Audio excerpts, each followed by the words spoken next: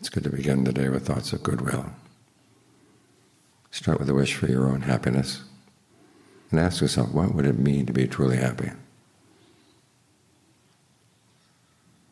It would mean, for the one thing, that you found something that doesn't change on you, that doesn't disappoint, and two, that doesn't harm anybody. There'd be no sense of remorse, no sense of guilt, no denial. You can be happy with an open heart. That comes from doing good things. Virtue, meditation, generosity. All these things are good things to do. They're ways of looking for happiness that harm no one at all. And their answer to that Buddhist question as to what lies at the beginning of discernment. What, when I do it, will lead to my long-term welfare and happiness? These are activities that harm no one at all.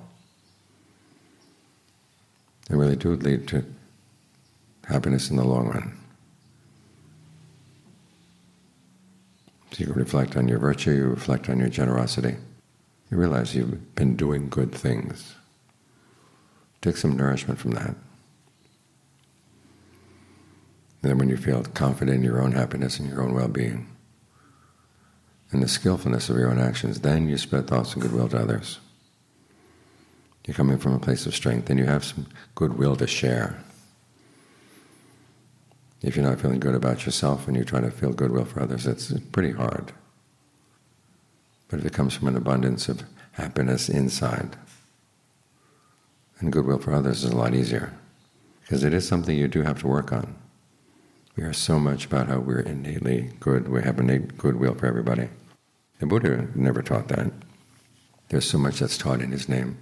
You wonder what he would think. This is one of the things. He said goodwill is a determination. It's a form of mindfulness. You've got to keep it in mind all the time, because it's so easy to forget. You sit here thinking goodwill, may all beings be happy, and you leave the room, and then you get, may well this particular being, may this particular being not be happy, for whatever reason. So try to develop an abundance of goodwill inside for yourself, and then have plenty to share with others. And keep in mind the fact that you've got to maintain this, because ill will comes naturally too. So work on your goodwill. It is a skill to be developed.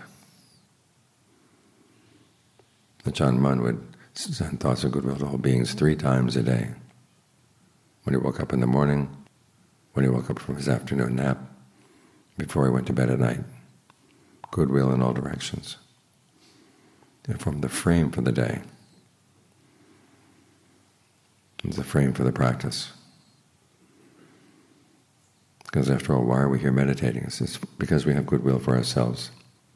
And we're trying to develop goodwill for others. We're looking for happiness in a way that's responsible.